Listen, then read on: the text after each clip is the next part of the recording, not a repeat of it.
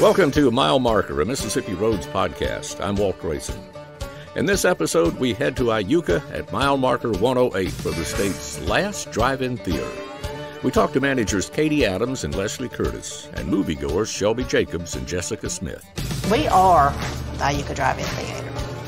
It's just a family-run business, but it is something that is a dying venue, I guess you could call it, because we're the last operating drive-in in the state of Mississippi.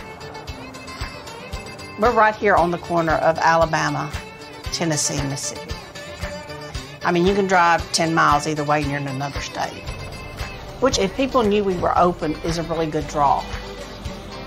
We're open 6 to 7 months out of the year, 6 to 7 months, and sometimes less than that. Sometimes maybe a little more. Depends on if we get a good movie. We try to get one movie that's really family-friendly. Now, I have to admit, sometimes we don't get movies that are family-friendly, but you always want to get something the kids can watch, too. That's what we do better with the family movies, you know. And you get them rated R, nasty talking, you know.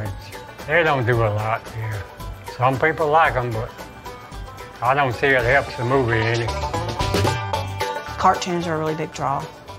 Anything for kids. There's so much out there that can be shown, but we're not able to get a lot of them.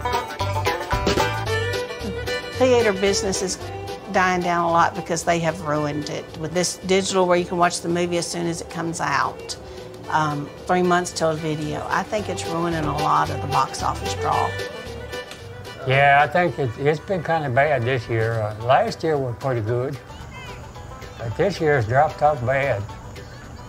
And people tell me that they can watch these new movies on the computer. Watch it on the phone. We're gonna hang in here as long as we can. We ought to be doing better than what we're doing. We have had good times, bad times, you know. And it's something that you really have to fight to keep open. And it's kind of hard to advertise these days for a drive-in theater. We have tried radio and we have tried newspapers and stuff like that. But I guess people don't understand the aspect of what a drive-in is anymore.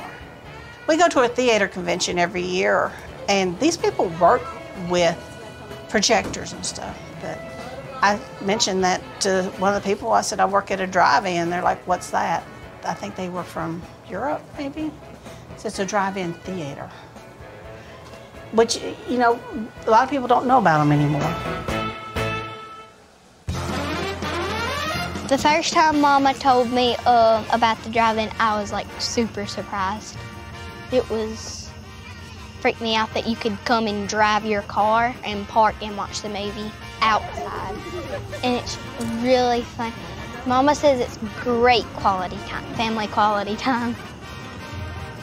I like coming to the drive-in movie theater.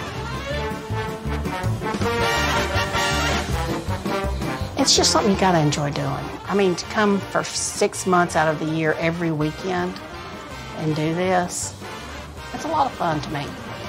I might be a workaholic, I don't know. It's not really something you're gonna make a whole lot of money at. It's something you do to enjoy, at least around here. Maybe if we lived it was in a bigger city, this would be a big draw. And it still is for people with children.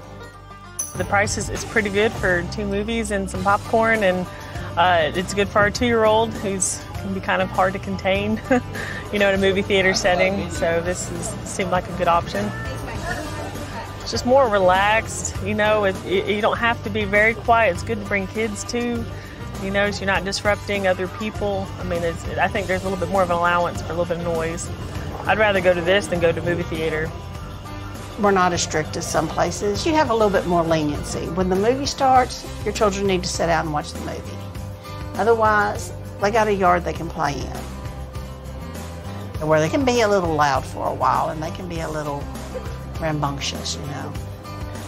People bring frisbees, soccer balls, footballs, but it's just a family thing. Family comes to watch the movies, family runs it.